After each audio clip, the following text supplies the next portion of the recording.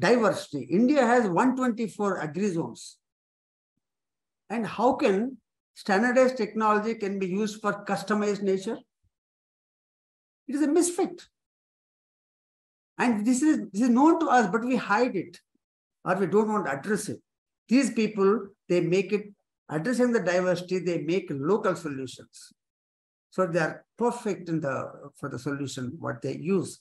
So these value system which I have spoken are emphasis on people, not on technology. As I mentioned, happiness.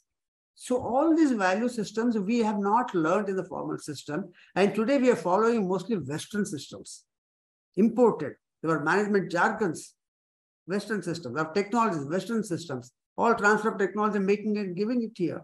I can tell you how harvester damaged the people. Harvester started burning of the fields by our farmers. Nobody burned fields. Look at your childhood. Have you ever seen fields are being burned?